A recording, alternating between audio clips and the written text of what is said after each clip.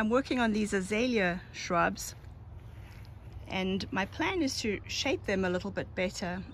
When we bought the house a couple years back, the azaleas were covering more than half of this window. That's how high they were.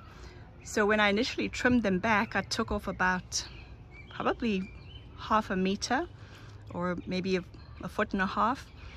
And as I was cutting down, I realized that the stems or trunks were growing completely sideways, away from the house and towards the light.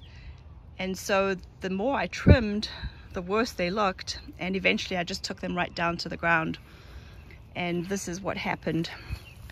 So they've grown back pretty well, but one of the things I'm noticing are these tall, very straight shoots that have come up. And today I'm going to work on those. I'm going to actually eliminate anything that goes straight up, because none of those actually have buds on the ends of them. They just have put a lot of energy into sprouting up, and we want to remove those just to shape the plants better.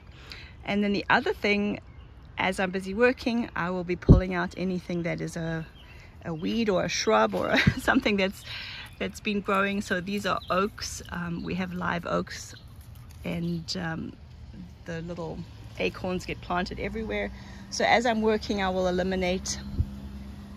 Oh, here's another oak. I think this is a water oak. So we'll go through and weed as we're trimming. And the plan is to shape them. I don't mind losing some of the flowers this year.